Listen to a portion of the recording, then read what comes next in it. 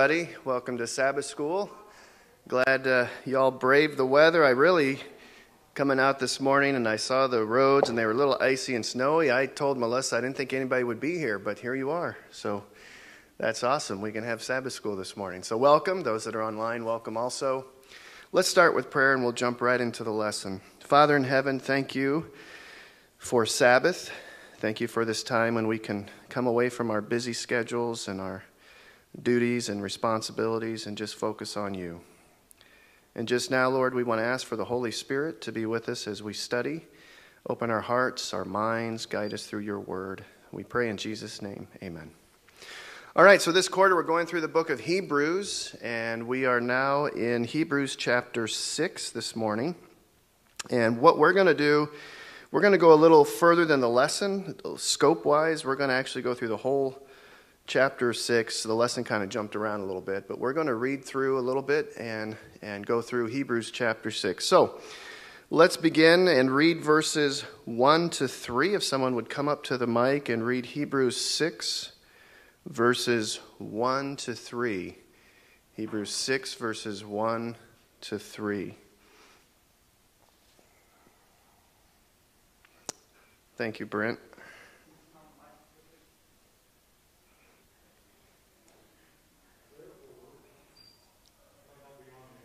Okay.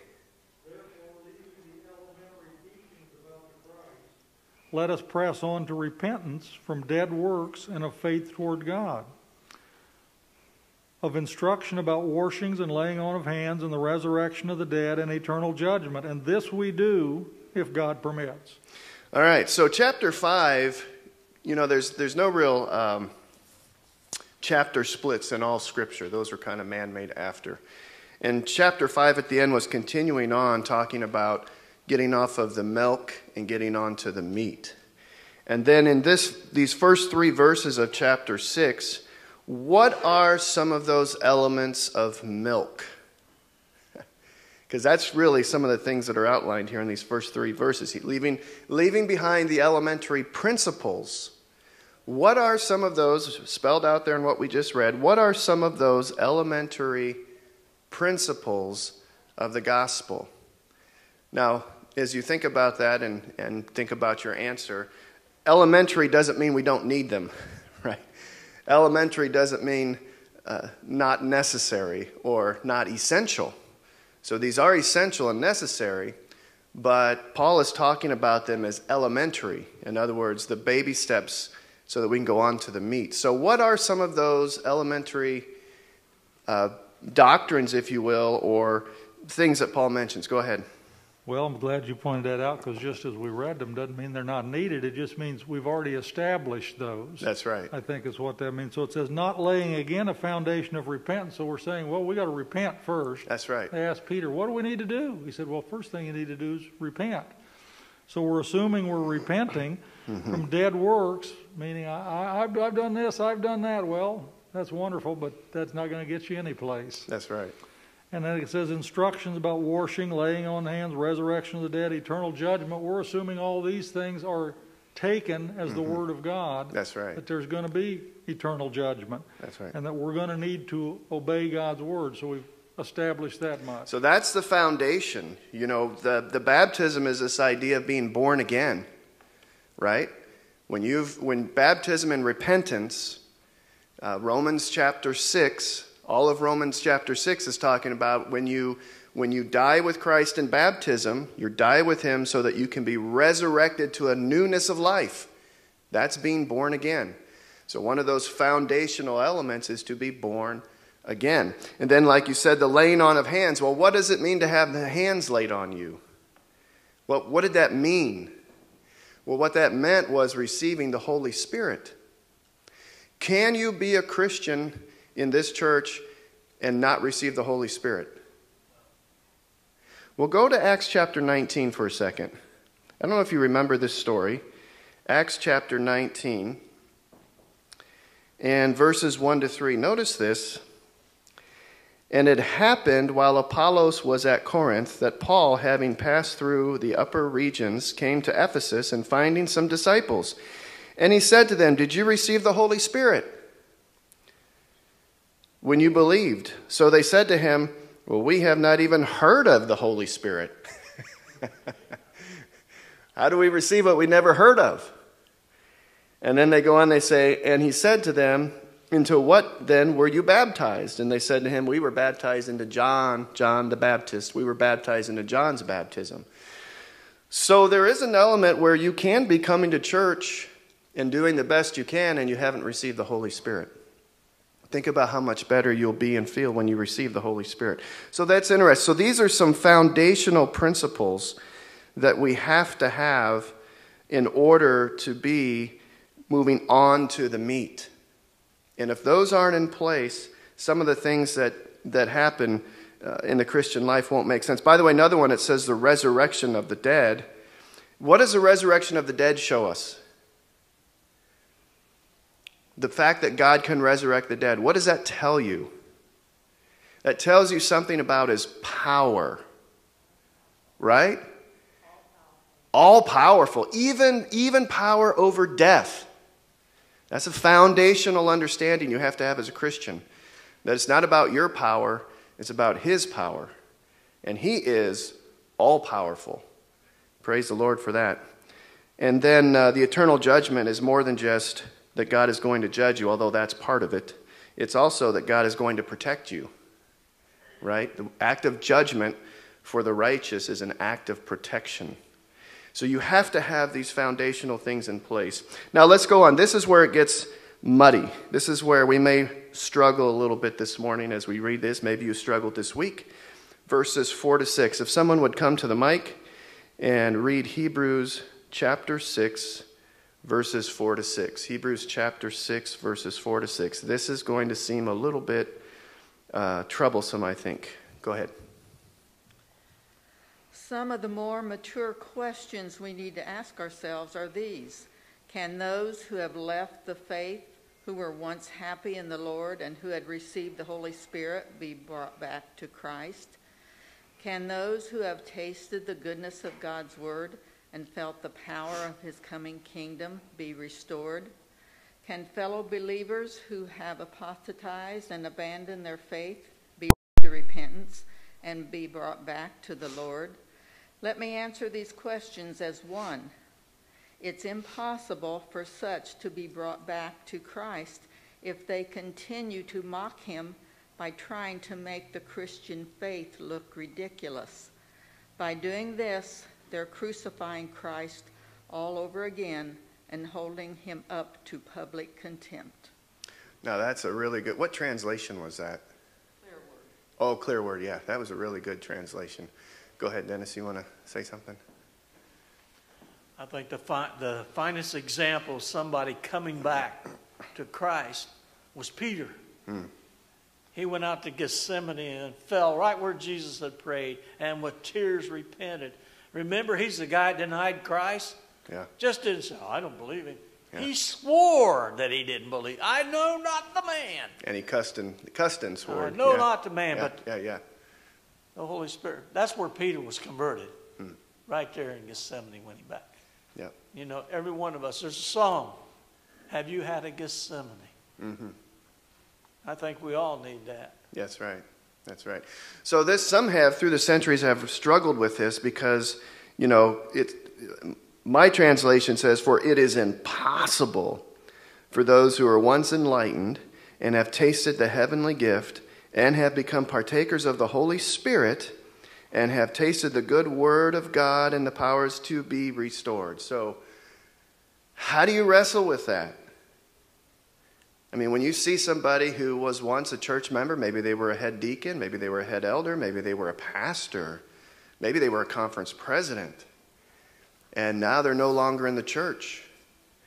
Is it impossible to restore them? What do you think? Should we give up? Look at Hebrews 10:26. Hebrews 10 and verse 26, kind of talking about the same idea. Somebody would read that for us. Hebrews 10 and verse 26. Because sometimes when you're giving Bible studies to somebody, they feel like they've gone too far. And some of them have read this verse and they're like, well, I just feel like God can't love me. It's impossible for me to be saved. Go ahead, Juan. 10 verse 26. For if we sin willfully after we have received the knowledge of the truth, there no longer remains a sacrifice for sins.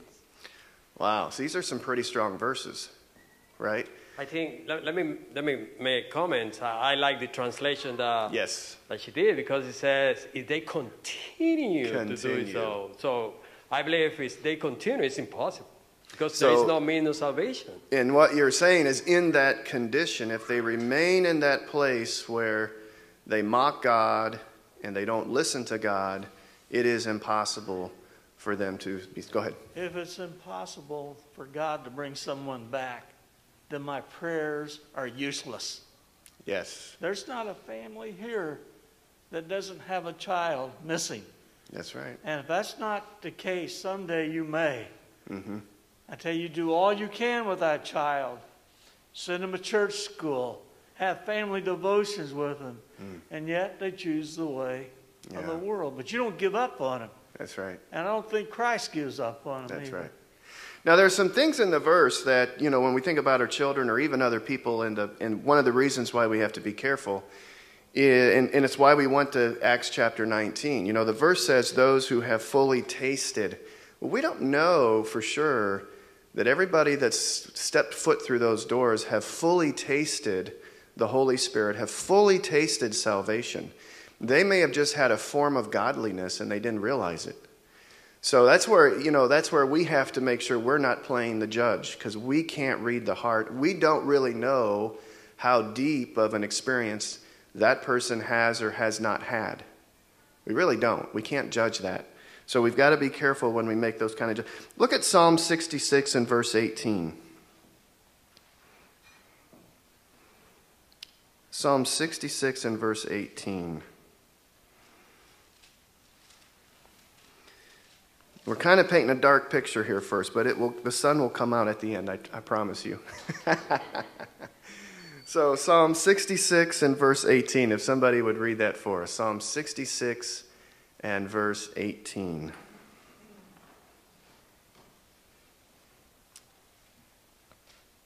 If I regard iniquity in my heart, the Lord will not hear. What does it mean to regard iniquity in my heart? Treasure it. I'm treasuring it. I'm planning for it. I'm excusing it. I'm making a space for it.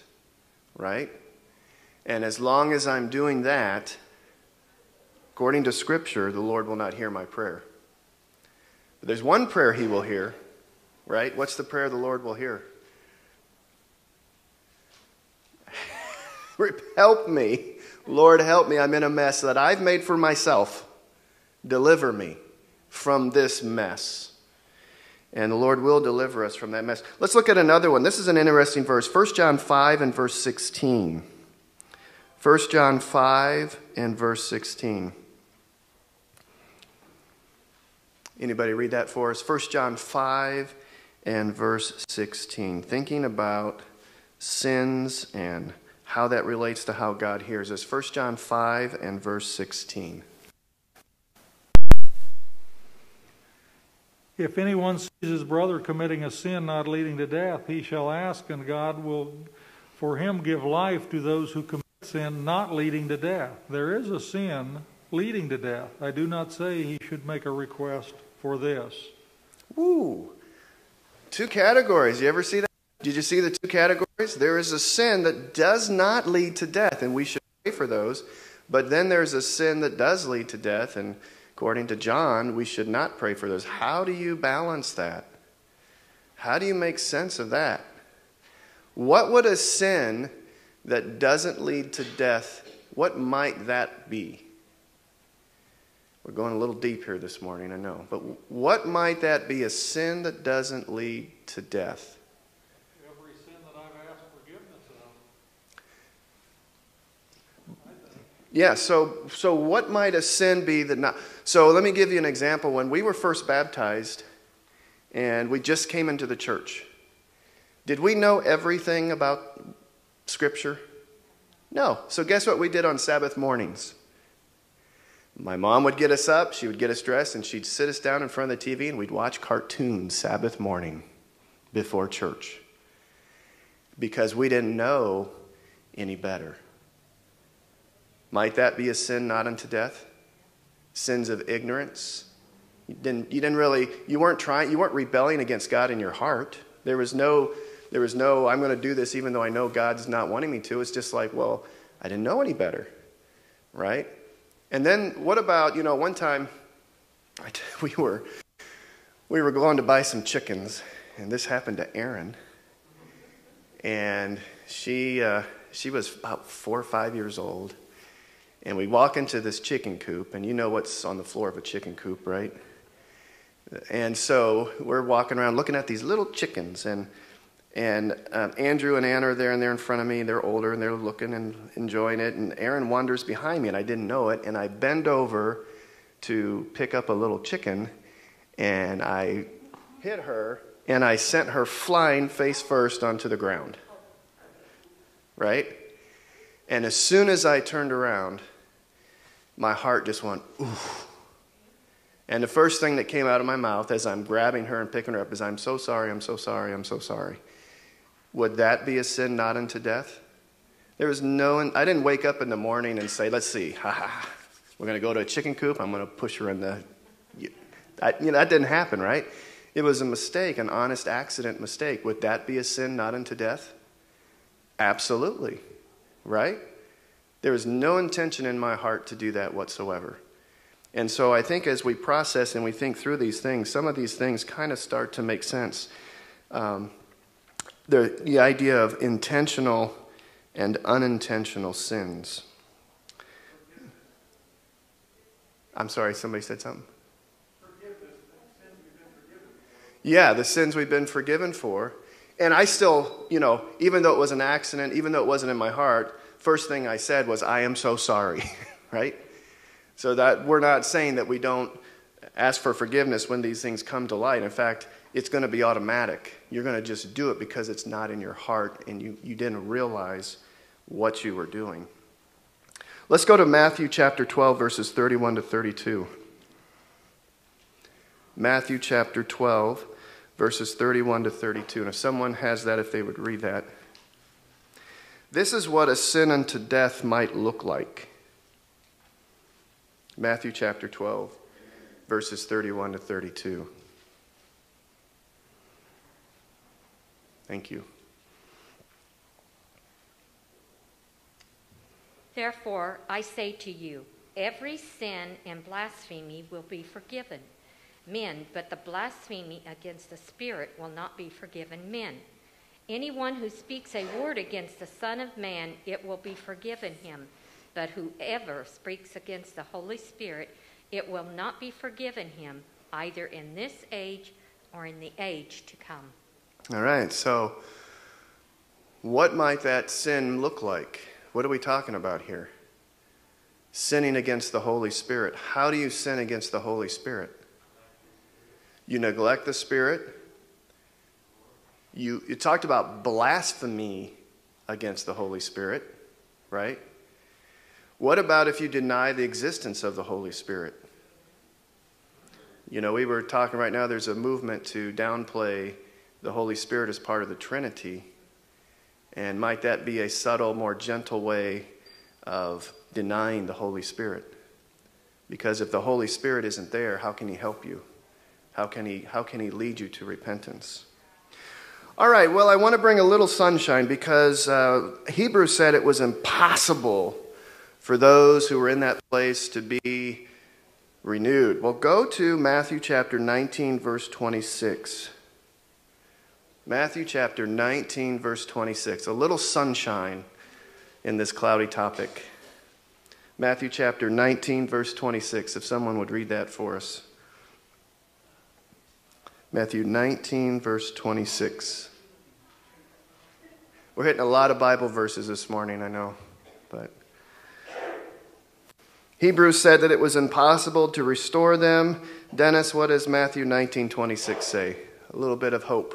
I hope we got the right one. We're going to find out. Okay.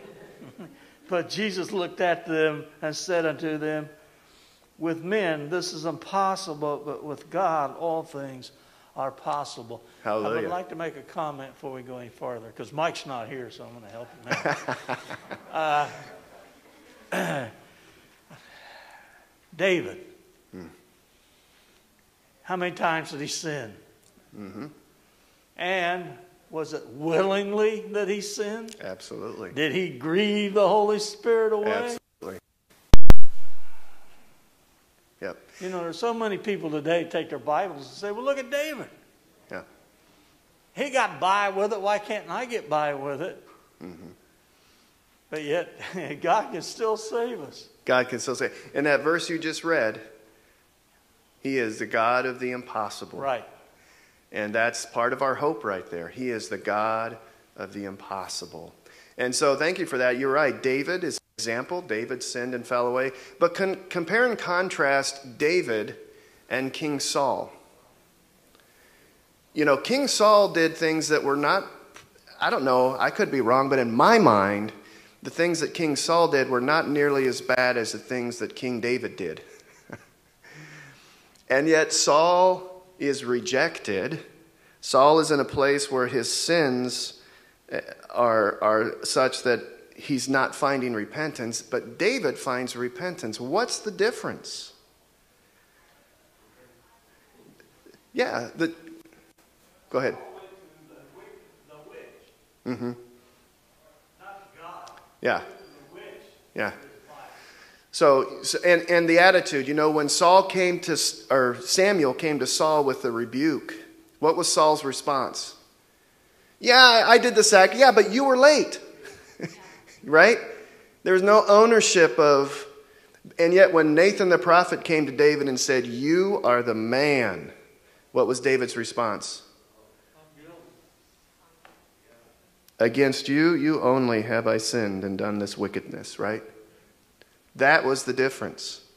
And so we see here, we get a better understanding, because you're right, there are a lot of people in the Old Testament. And I watched a Sabbath school, and Fred Dana suggested that part of the verses, Pastor Fred Dana, when you're going through here, part of the verses are speaking in the past, and when it's talking about difficult to renew them, is speaking in the present. But that doesn't mean they're going to stay in that mindset, right? They might move out of that mindset because of the God of the impossible and be in a place where they can find repentance later. So we can't give up on people. You're absolutely right. Our prayers, our desires to see them saved, we can't give up. I mean, think of King Manasseh. How wicked was he? Right? One of the most wicked kings in Israel. Think of Solomon and what Solomon went through. And Solomon had a vision. And Solomon built a temple. And then Solomon apostatized, but then God brought him back at the end. Go ahead. Yeah, in the context of that verse, Matthew 19:26, Jesus is talking about something that is very difficult. So the disciples said, how can this be possible? How can it be? Yeah. Jesus is saying in Matthew, in verse 21, Jesus said to him, if you want to be perfect, go sell what you have and give to the poor, and you will have treasure in heaven. That's very difficult. Sell your house, sell your business, sell whatever you have, and give it to the poor, and follow me. And then you're going to have treasure in the kingdom. So they said, well, who's going to do that? It's impossible. And that's why the verse 26 comes, where it's impossible for man. That's right. It's impossible for God. But you know, you've seen people, we've all seen, I think, people at different times, and we've watched them, and we've thought to ourselves, if we're honest, oh, how's that person ever going to be saved? They're so far gone. They don't even desire anything spiritual. And yet, 10 years later, you come back and they're the pastor. I mean, have you ever seen that happen? Because we serve the God of the impossible. With man, these things are impossible, but with God, all things are possible. And praise the Lord for that. All right, let's move on. Verses 7 to 8. Let's read Hebrews chapter 6, verses 7 and 8. If someone would read that. Back to the book of Hebrews chapter 6, our study for this morning. And verses 7 and 8. Someone would read that. Dr. Phil, do you mind reading that for us? Looked like you got it there. I was hoping I had it. I wasn't sure there for a second. 7 and 8. Consider nature. God sends the rain. The earth drinks it in and produces crops. But only those who work the soil receive the blessing. If the field is not worked, it will keep on producing thorns and thistles, which are worth nothing. Eventually, people will curse the field and clear it of its weeds by setting it on fire. This is what will happen to those who produce thorns and thistles. So we got a little warning here. Now, my translation said, is that clear word also? Yes. Yeah, nice translation there. Mine kind of gives the idea that the rain falls on everything, and then some are herbs that bear fruit, and some are thorns and thistles. And when I read it that way, I thought of, Jesus said in Matthew 5, that you may be the children of your Father which is in heaven, for he makes his sun to rise on the evil and on the good, right? And he sends his rain on the just and on the unjust. And the blessings of God come out irrespective of whether or not we deserve them, which none of us do, by the way, right? Sometimes we feel like we do, but the truth is none of us deserve them. And God sends the rain and the sunshine on everyone. How should an understanding of God sending out blessings on the just and the unjust, how should that affect how we treat other people? Treat other people in our household, treat other people that we work with, treat the neighbors that are around us. Should we send our blessings out on the just and the unjust as well? Absolutely, right? Absolutely. All right, let's read on back to Hebrews chapter 6. And we're going to read through verses 9 to 12. Yes, verses 9 to 12. Someone will read Hebrews chapter 6, verses 9 to 12. Hebrews chapter 6, thank you. Verses 9 to 12. And we're going to look at the better things of us. The better things of us. Go ahead. Even though we speak like this, dear friends, we are confident of better things in your case, things that accompany salvation. God is not unjust. He will not forget your work and the love you have shown him as you have helped his people and continue to help them. We want each of you to show the same diligence to the very end in order to make your hope sure. We do not want you to become lazy, but to imitate those who through faith and patience inherit what has been promised. Mm-hmm. So Paul does this a lot through the book of Hebrews. We get the warnings and the counsel, and then we get this, what do we call this? What is Paul doing here? One word. Encouragement, right? This encouragement. And Paul's giving them this word of encouragement. Our words can be so pivotal in the minds and hearts of those around us. We sometimes forget the power of words. I remember a lady was talking. She was a top neurosurgeon somewhere in the United States. And it was on, I think it was on Focus on the Family. And they were interviewing her. And she was talking about the power of her father's words. And she was in college and she didn't know what she wanted to do. She didn't know where she wanted to go. And her dad, she happened to be sitting close enough where she was overhearing her dad on the phone talking to a friend. Her dad wasn't even talking to her. And he was talking about how she was in college and she wasn't figuring out what she wanted to do. And then her dad said, well, she's so smart, she could be a doctor. She could do whatever she wants to do if she set her mind to it because she's so smart. And she remembered, she said, when she was sitting there, that hit her. And she said, oh, I can do whatever I want to do if I set my mind to it. My dad thinks that that's what I am. I guess that's what I am. And that's what she did. So you never know the power of your words of encouragement or discouragement will have on those around you. And so here in this word, Paul is giving the Christians a word of encouragement after some of the darkness. Now I want you to notice in verse 9, my translation says this. But, beloved, we are confident of better things concerning you. Yes, things that accompany salvation. Things that accompany salvation. What are the things that accompany your salvation? Well, he spells it out. And he's spelling it out in the positive. This is what's so neat about what Paul's doing here. He's spelling it out not as a command, he's spelling it out as encouragement. So you pick up with verse 10, one of the things, just below, for God is not unjust to forget your work of labor and of love. So what's one of the things that accompanies when you receive salvation? You start to labor and you start to do works of love. Right? And we keep going on. Which you have shown toward his name, in that you have manifested to the saints and do minister. So you manifest this love, you manifest these good works to the saints. Who are the saints? Your brothers and sisters sitting in the church. Are you manifesting love and works of love toward those sitting around you? Interesting. And then he goes on, and we desire each one of you to show the same diligence. So what accompanies salvation? Diligence. To the full assurance of hope unto the end. Going on with verse 12, that you do not become sluggish.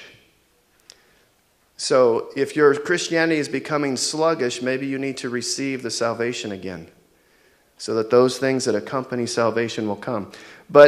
But imitate those who through faith and patience inherit the promise. So are you surrounding yourself to imitate those who have faith and patience? These are the things that accompany your salvation.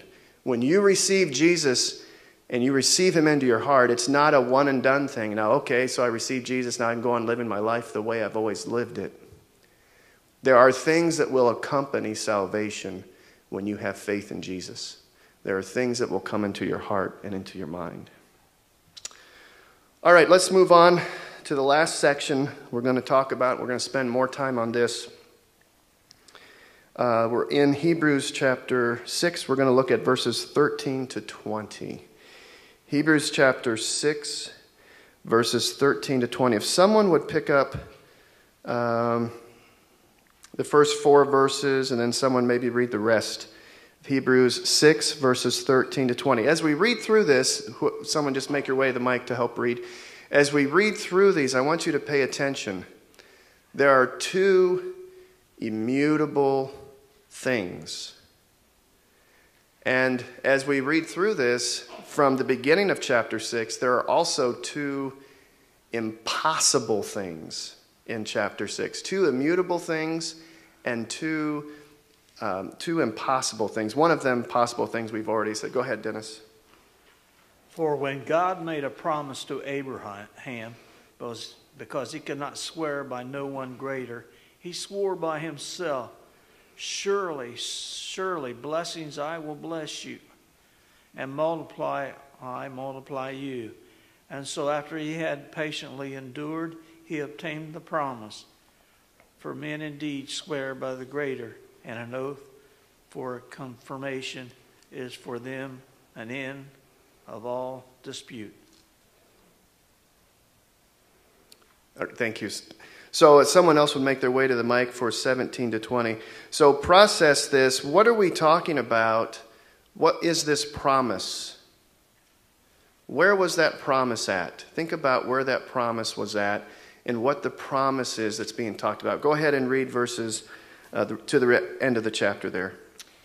Thus God, determining to show more abundantly to the heirs of promise the immutability of his counsel, confirmed it by an oath, that by 2 immutable things in which it is impossible for God to lie, we might have strong consolation, who have fled for refuge to lay hold of the hope to set before us. This hope we have as an anchor of the soul, both sure and steadfast, and which enters the presence behind the veil, where the forerunner has entered for us, even Jesus, having become high priest forever, according to the order of Melchizedek. All right, thank you. So the promise that we're talking about in verse 13, what is that promise? Where was that promise made? Let's go back. It's made in a couple places. Let's go back to Genesis chapter 12. Genesis chapter 12. The first place this promise that Paul is talking about is made. It gets repeated because Abraham was just like us. It took him a while to really understand what God meant. So here we go. Genesis chapter 12, verses 1 to 3. I'll read this. Now the Lord had said to Abram, "Get out of your country, from your family and from your father's house, to a land that I will show you. And I will make you a great nation. I will bless you and make your name great. And you shall be a blessing. I will bless those who bless you, and I will curse him who curses you. And in you all the families of the earth shall be blessed." Right? First time that promise comes to Abraham, he leaves the land of Ur. We jump over. It gets repeated a few times. One notable place is in chapter 15. If you jump over to Genesis 15, Abraham has just, I believe, if I'm correct, Abraham has just gone and rescued Lot, and he's worrying about retribution for what he's just done. God renews the covenant with him again. The same promise is made to him again with some of the same language. Look to the stars. Can you count the stars? Look to the sand. Can you count the sand? You'll be a great nation. Kings will come out of you, right? And this land you will inherit. Some of the same themes keep coming back of this promise. All right? And then he does this weird thing where he cuts these animals in half and he walks down the middle of these split bodies, and doesn't make sense to us, but in their culture, God was saying, because God walks down the middle, not Abraham. And God is saying to Abraham, if I don't keep this covenant with you, may what happened to these animals happen to me. Right? This is how deep the covenant is. And then we go on a little bit further, and we come to chapter 22. And this is where Abraham's faith is confirmed when he takes Isaac up to sacrifice Isaac. And in verse 15 to 18, again, the promise is renewed. In you shall all nations be blessed. So what is that promise of? Was this just a promise that Abraham was going to receive land and kings were going to come out of him? And is this the extent of the promise? What was really the heart of that promise? Because some of the things that were said in the Old Testament are a little foggy until we get to the New Testament and it's cleared up. It's a promise of Jesus, right? And how do we know that's a sure thing? Go to Galatians chapter 3. Galatians chapter 3.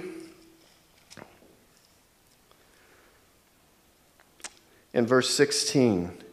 It says, "Now to Abraham and his seed," capital S, were the promises made. He does not say, "and to seeds as of many, but as of one, and to your seed, who is Christ." So the promises made to Abraham was the promise of the Messiah. And in the Messiah, all blessings would come. That great nation that he promised, we see again in Revelation chapter 7.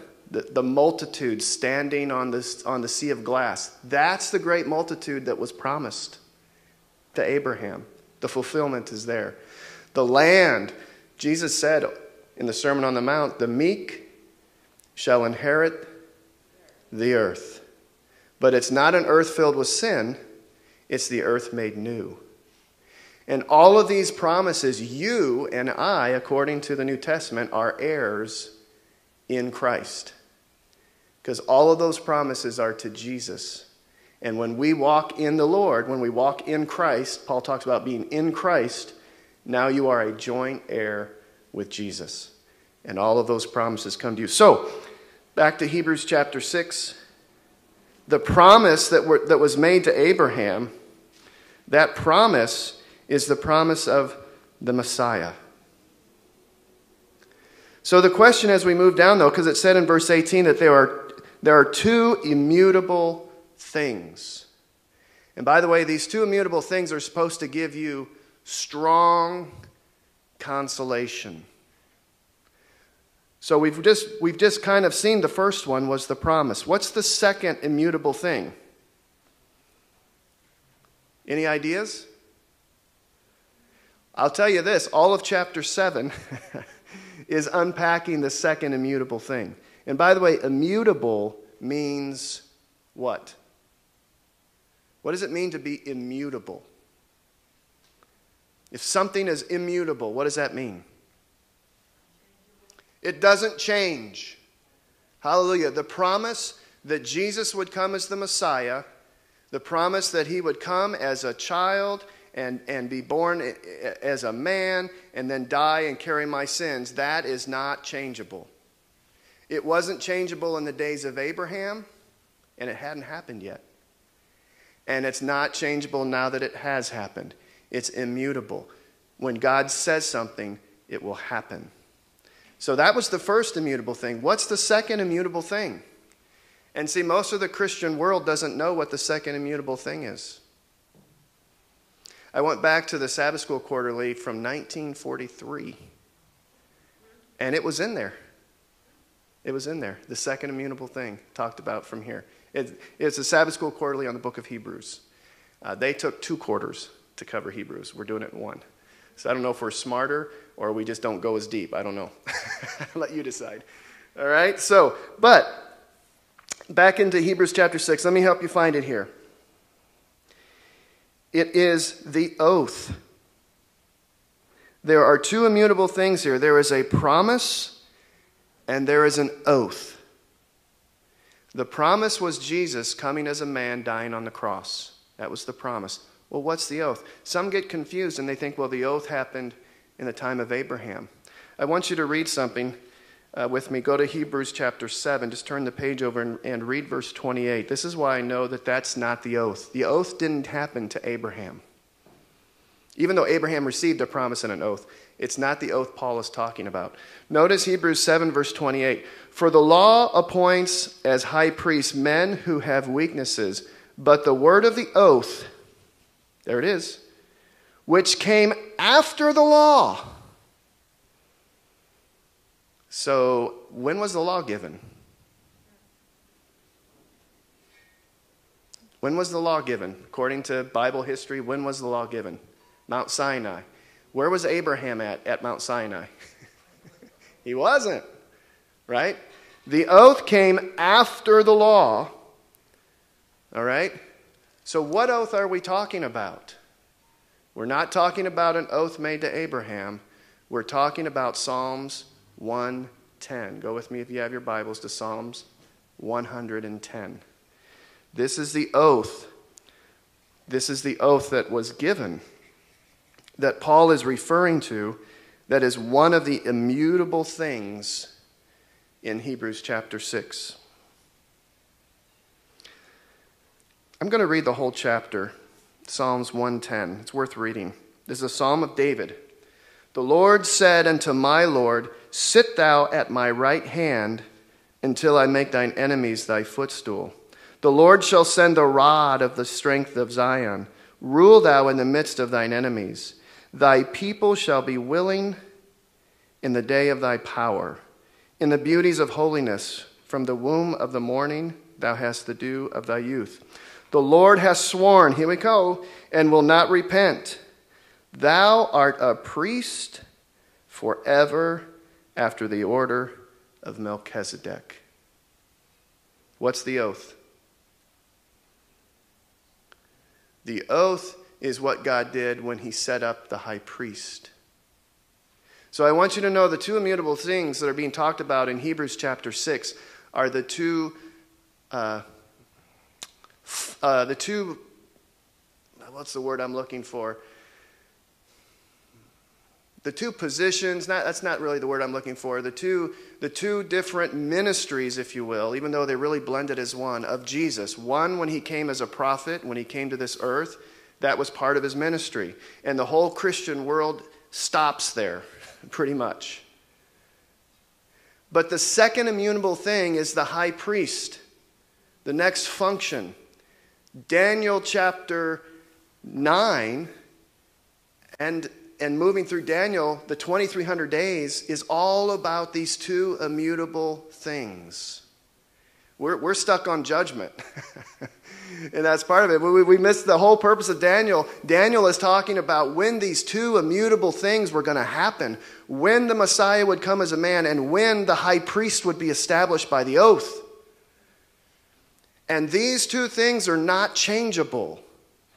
And you have great consolation because you have a high priest that ever lives to make atonement for you. Right? And this is why it was said to Abraham, "In you shall all nations be blessed." By the way, the mediation of Jesus, is it just for the righteous? What happens when Jesus steps out of the most holy place? When he stands up in Daniel chapter 12 and says, "He that is righteous, let him be righteous still. He that is unjust, let him be unjust." What happens on this earth? Everything goes completely bananas. Right?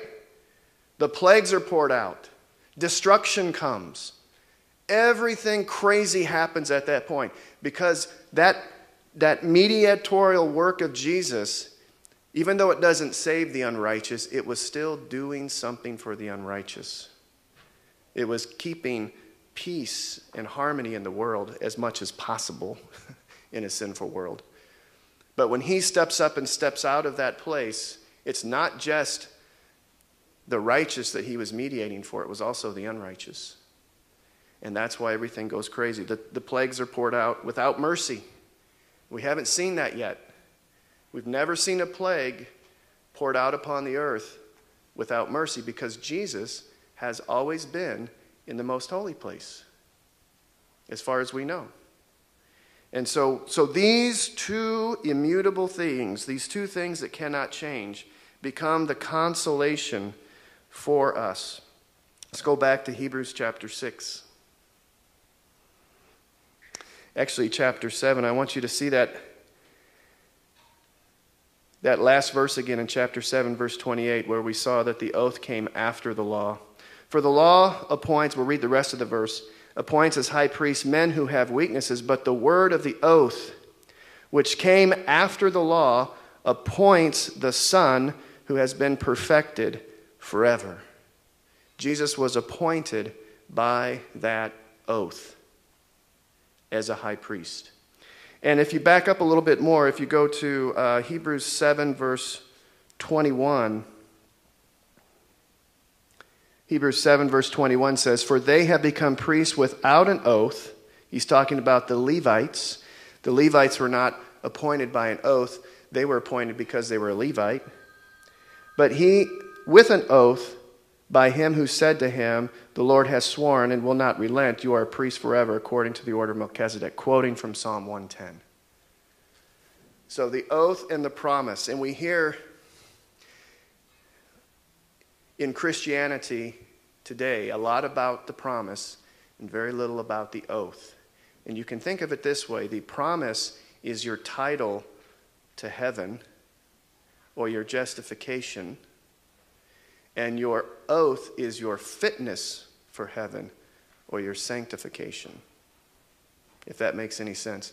Malachi says that Jesus sits as a refiner and a purifier of the sons of Levi. Right? Jesus sits. And all through Scripture it says that Jesus is sitting at the right hand of the throne of God. All of these are evidences of Jesus as a high priest. Then Malachi clears up what he's doing there. He is refining us. That's the work of the high priest, to come into your heart and to refine you. And so, unfortunately, many in the Christian world stop at justification and don't embrace and go on to sanctification, all of which is done by faith, by the way, by faith in the high priest. And Hebrews is bringing us a laser focus on that point. So the two immutable things in Hebrews chapter 6, the promise and the oath. What are the two impossible things? We read one earlier for those to come back who had turned away if they knew the taste of the Holy Spirit, blah, blah, blah.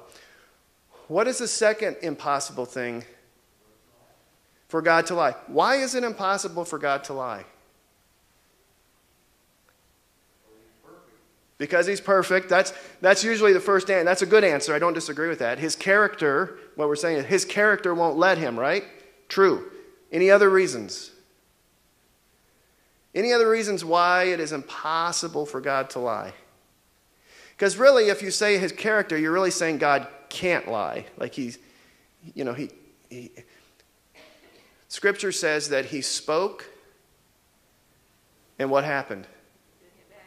It was. He commanded, and it stood fast. The other reason why he can't lie is whatever he says comes to pass. Right? So if he were standing in this room and he said, look, there's a dinosaur in the corner, and we know dinosaurs are extinct, right? Guess what? Because he spoke it in his word, poof, a dinosaur was just created in the corner of the room. So it is impossible for God to lie, not just because it's against his character. It is against his character, and that is true. But also beyond that, whatever he says comes to pass. And you and I don't have that kind of power, right? If we want to create something, we have to touch it. We have to design it. We have to get tools and work and put it together. But when God wants to create something, he just speaks the word. Isn't that amazing? The centurion understood this. Do you remember the story of the centurion? And he had his servant who was dying. And he came to Jesus. And he's talking to Jesus, and he says, I've got a servant who's dying, and I need you to hear him. And Jesus stands up and says, all right, where's your house? I'll go to it. And the centurion says, no.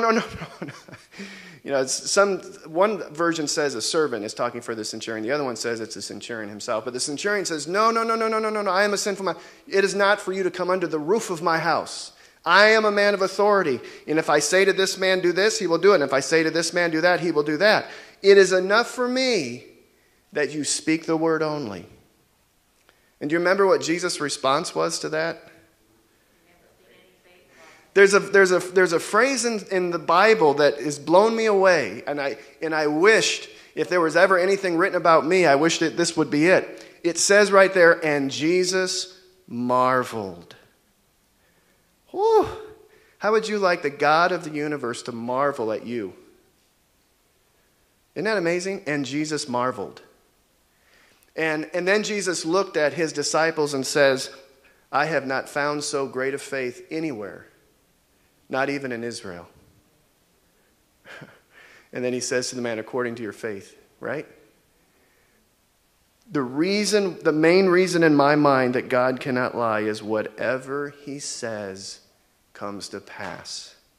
And when he says to me, I will give you a new heart. When his word says to me, I will forgive all of your sins. When his word says to me, speak to this mountain and it will be moved. It's not because of me or my word. It's because of his power and his word. Because we serve the God of the impossible. And because we serve a God who cannot lie.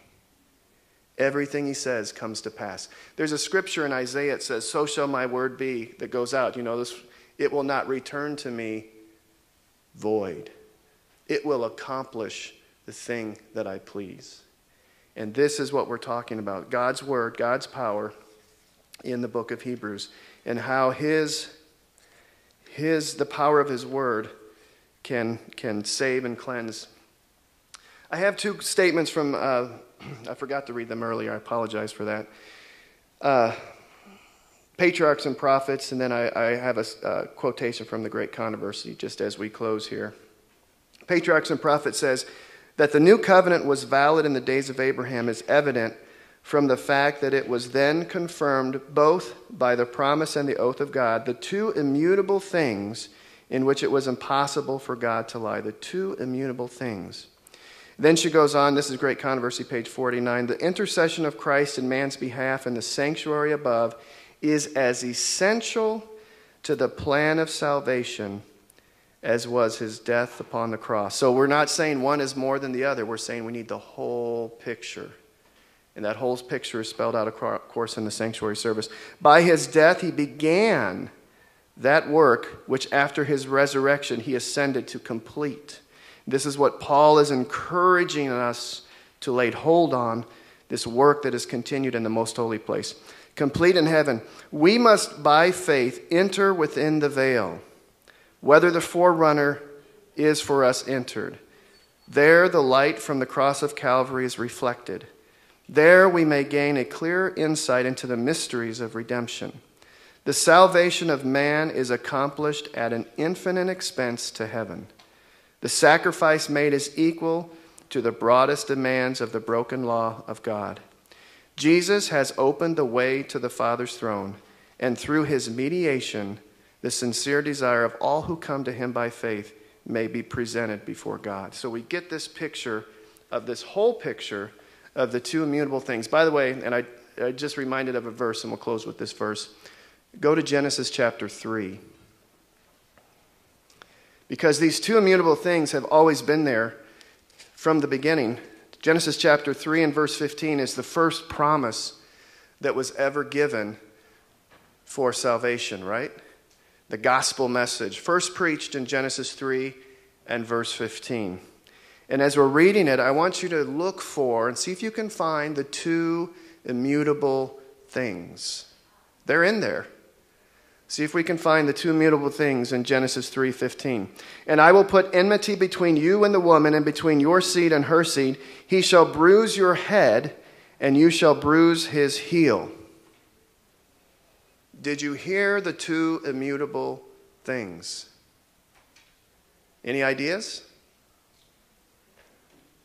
Something that refers to the cross and something that refers to Christ's work in the sanctuary. Did you hear them? Let's start with the cross. That's usually the easiest one. Where do you see in that verse anywhere a picture of the cross? Where it says that, because Jesus is talking to Satan in this verse. Jesus is having a conversation with Satan. Go ahead.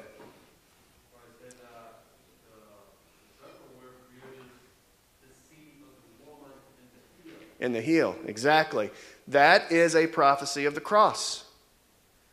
Jesus' heel was bruised at the cross. So where do you see anything that might hint to something that happens in the sanctuary? Something that happens while Jesus is a priest. So that happens while Jesus is on earth. He gets bruised in the heel. That happens in his earthly ministry. Is there anything that hints to anything that happens in Jesus' heavenly ministry as a high priest?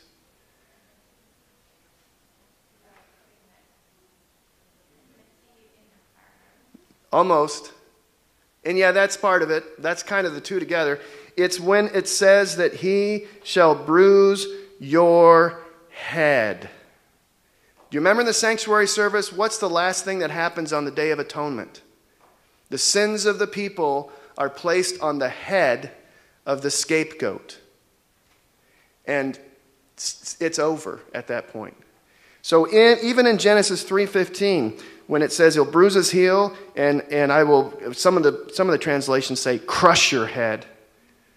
Even there you have the two immutable things coming through if you're looking for them. You have the cross, Jesus' ministry on earth as a man, and then you have, at the very end, crushing the serpent's head, placing the sins on the head of Lucifer. The end, what happens at the very end of his priestly ministry.